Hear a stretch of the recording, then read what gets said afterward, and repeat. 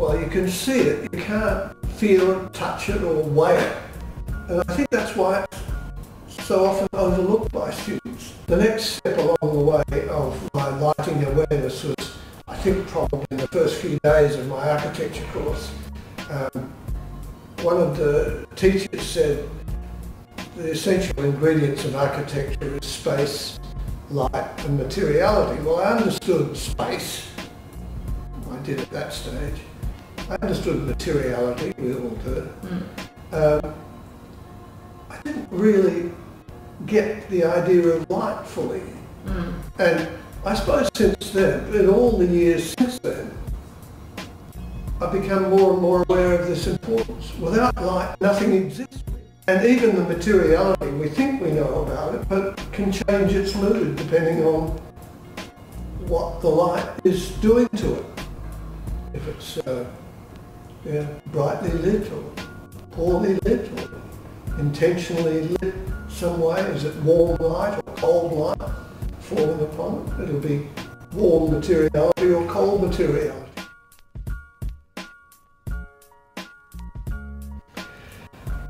The colour of lighting is important, artificial lighting. It's not quite so easy to colour. You have greater control over artificial lighting, particularly now. There's LED lighting and you can walk into a hardware store and buy just about any coloured fluorescent tube or incandescent bulb that you wish to use. And also the intensity of light. I would strongly recommend you use dimmer switches whenever you can, because I know I've got them in our house and we use them a lot. You know, as the evening progresses you can dim them off and you get ready for sleep. The location, the source of the light is very important. I like indirect lighting, maybe because I wear glasses and glare is a factor. The light source, I like, you know, here we have the most crudest form of artificial lighting, but it's up there, it does the job, but it's cost effective and it's cheap to run, but it's a bit nasty. The best lighting, in my view, is indirect lighting.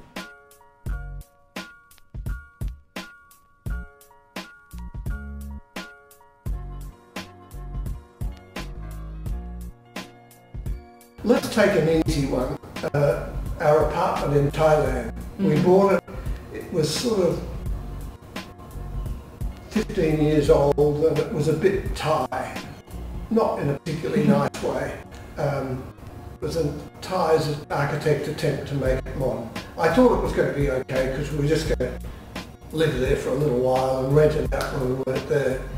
I think after 3 days I realised that I couldn't live there anymore, so the next 6 months was devoted to a major renovation. And that was an opportunity. All the devices that I gathered over the years to make it feel more spacious and make that space that existed flow. So I took the wall down between the living room and the bedroom and put another wall back, but the wall that I put back didn't run to the ceiling. On the top of that wall, which is more than a wall, it's like a cabinet about 600, 500, half a metre wide.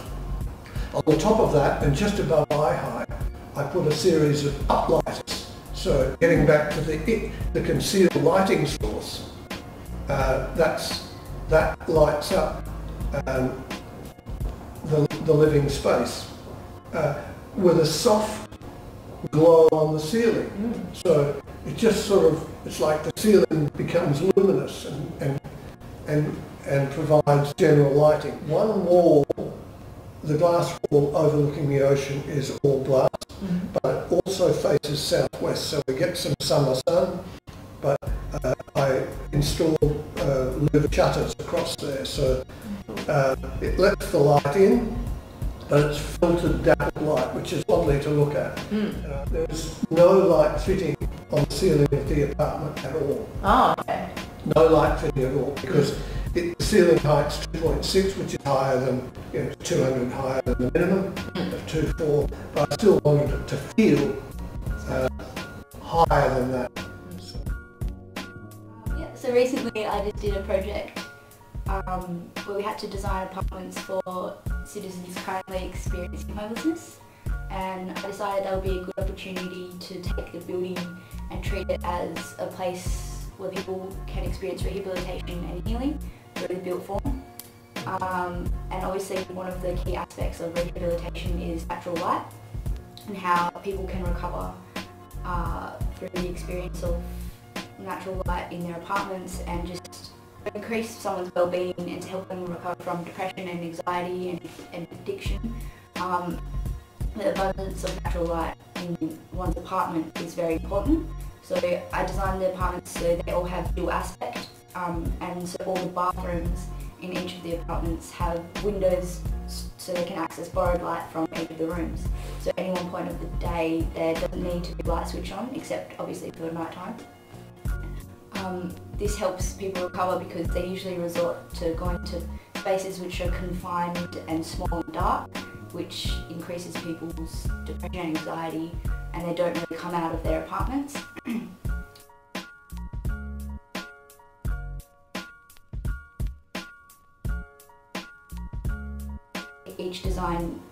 Every design should be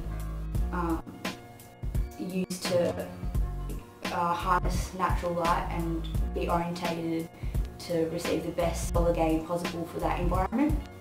That's just a basic design principle, but it is enhanced in a built form like this because it is dealing with rehabilitation. It needs to be taken that next step and that next level. So materials are also used in the apartments which reflect light, and that can absorb warmth. So cork walls are used in the apartment for acoustics and to bring warmth into bedrooms. So obviously heaters and things like that need to be switched on, but then also materials such as four-glow and reflecting materials are used in the bedrooms and in the bathrooms to reflect natural light, and also so you just don't have to use electricity. Also, natural lighting is used not only in the apartments but throughout all the communal spaces as well. So just like different materials are using polycarb walls for areas that usually would not be given light to. So interview rooms and your kitchen or laundry is usually brick walled or closed off, and kind of by giving that light materials and letting light filter throughout the whole thing, it kind of gives a more communal, more open approach to areas.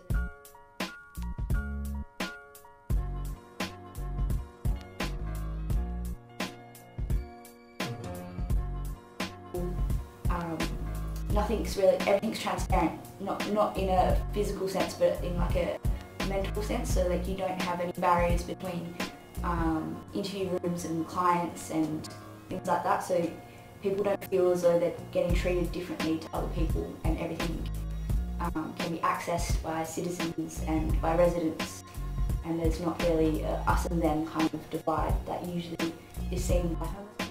The way natural light was used in the building was all the apartments have terraces at the front of their units, so usually we find apartments having 2.5 metre balconies, which are always private.